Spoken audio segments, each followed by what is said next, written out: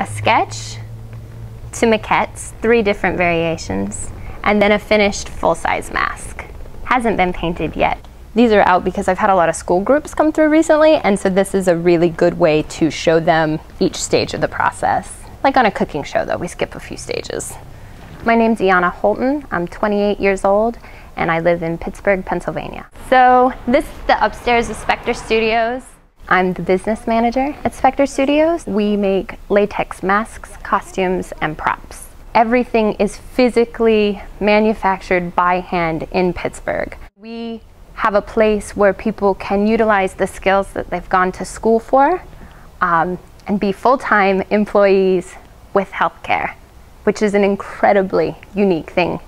This is the designer's area. So this is where they take an idea and make it real, make it 3-dimensional. It helps them flesh out the placement of the mask. Where are you going to see out of? Where are you going to breathe out of? How is it going to fit on the head?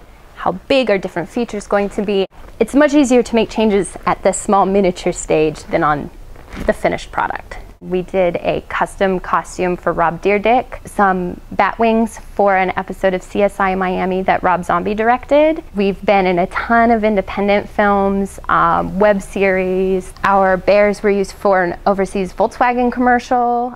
I'm actually really lucky to get to move around the studio all day and do a little bit of everything.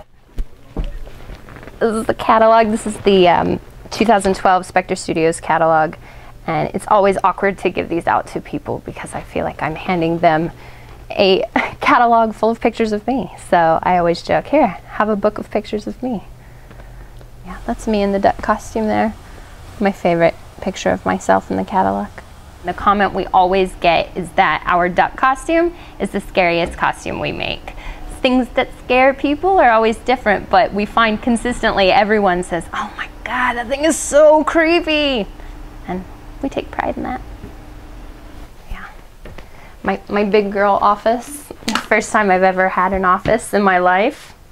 I started sculpting in about 2008. I never fancied myself a sculptor or really an artist outside of makeup. But I had ideas and I had things I wanted to make and things I wanted to do, and with a little bit of help with material knowledge from the people I worked with at Specter, I felt brave enough to try my hand. I just make things that I like to look at. I have a fascination with seahorses for a number of reasons, but one, the men carry the babies, which I think is a great idea. And they also mate for life, which I find very appealing.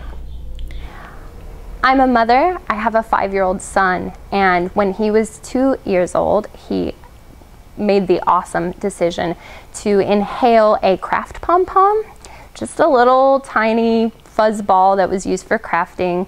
I was in the room, I didn't walk away, I was right there, but he managed to inhale it and get it lodged in his esophagus, and it was blocking his airway.